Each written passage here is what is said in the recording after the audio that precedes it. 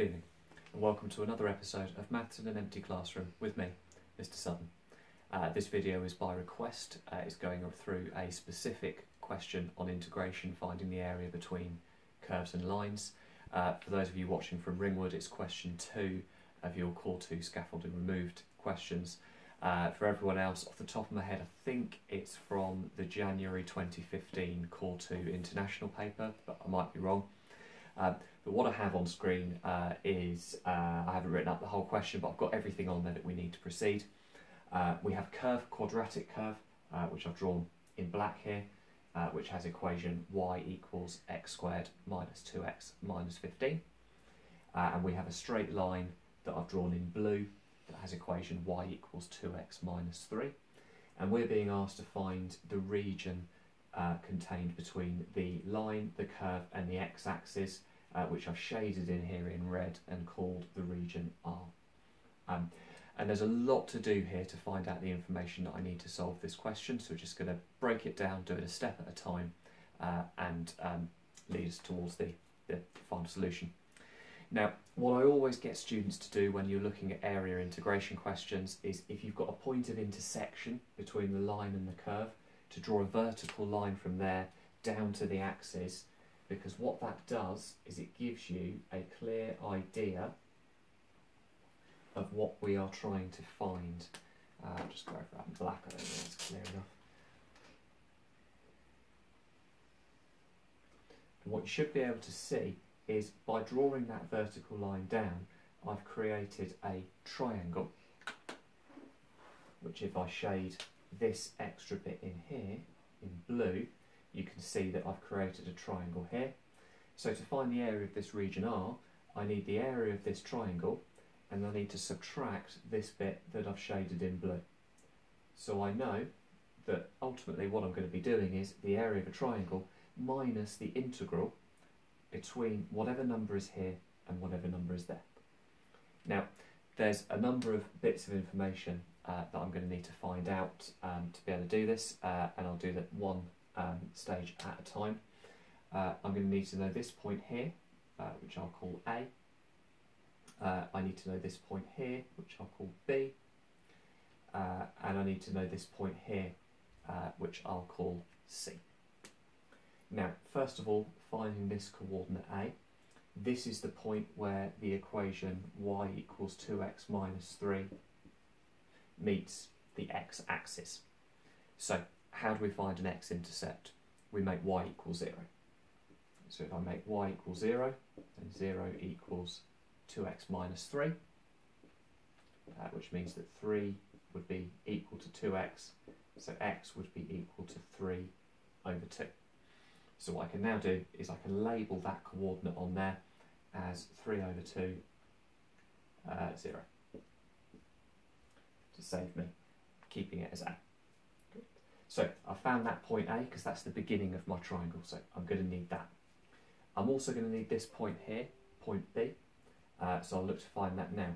Now that is the root, the point of intersection with the x-axis of the quadratic curve here. So y equals x squared minus 2x minus 15. Now how do you find the roots of a quadratic? Well, you make y equals 0. So x squared minus 2x minus 15 equals 0. Factorises to x minus 5, x plus 3, which means my two solutions, my two roots of that quadratic, are x equals 5 and x equals negative 3. Now I've got two answers because there's two roots, 5 and negative 3. Well, this one is obviously 5, negative 3 is this one over here. I'm not going to worry about labelling that one over there because I don't need it to solve my problem. So I'm just going to label that as the point 5, 0, there. So I found two of the 3 points that I'm going to need to solve this question. The last one I need to find is this point here that I've labelled C.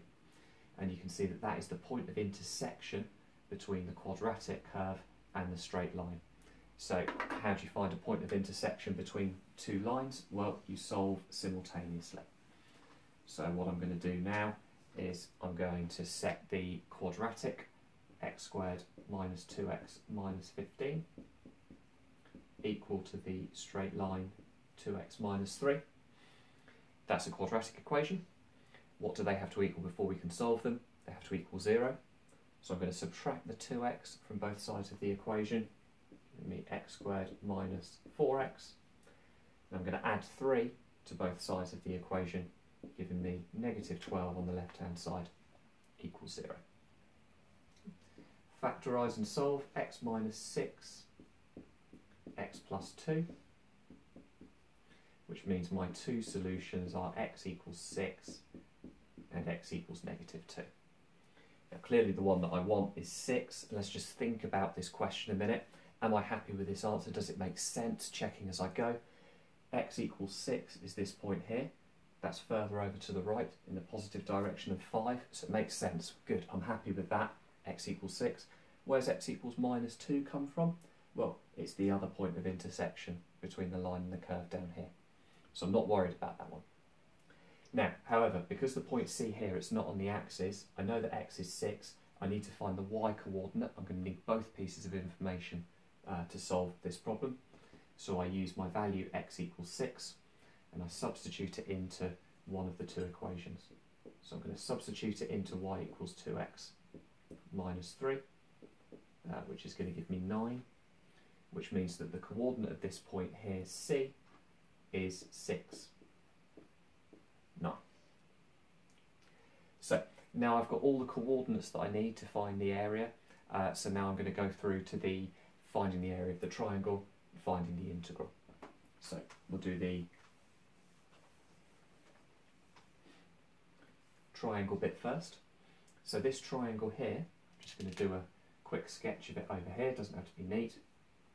It goes from 3 over 2 on the x along to 6, because it's vertically below that point, 6, 9.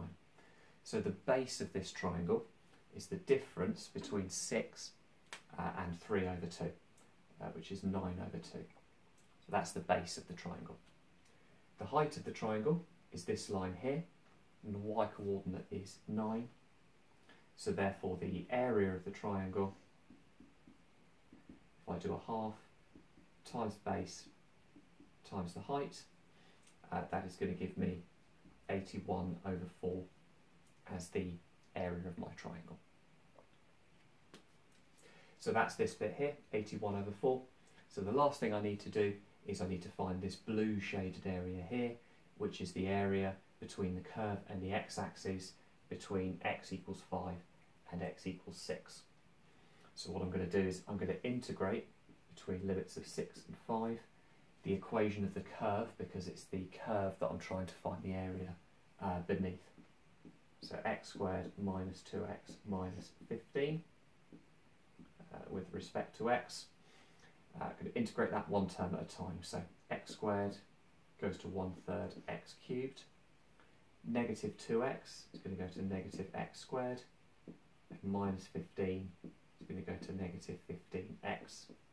And that is between 6 and 5. Substituting in 6, I'd have 1/3 of 6 cubed, which is 72, minus 6 squared, which is 36, minus 15, lots of 6, which is 90. So that's going to be negative 54. And then I'm going to take away when you sub in 5, so that's going to be 125 over 3, minus 25, minus 75, so that's negative 175 over 3, which I'm taking away.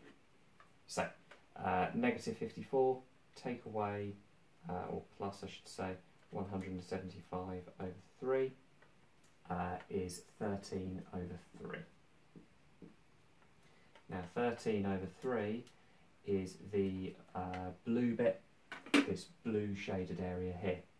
So if I go back to this, what I was originally trying to work out, I now know that the area of my triangle, so I'll just do this bit here, I'll just box it off so it's clear that's what I'm doing. The region R is the triangle minus the integral. The area of the triangle we worked out to be 81 over 4. The integral we worked out to be 13 over 3. And that comes out as the rather beautiful 191 over 12. So there we go. So we looked at all the information that we needed. We've looked at finding the x-intercept of the line, the x-intercept of the curve. We looked at finding the point of intersection between the line and the curve, and then we thought about what shape we had to find the area for and what we had to integrate, and how we then had to combine those two things to get to the answer. But let's just think right back. What's the first thing we did that enabled us to access this question? We saw that point of intersection between the curve and the line. We drew the vertical line down, and suddenly the picture becomes much clearer. You can see that triangle minus this little bit, which is the integral. Job done. Thanks very much for your company.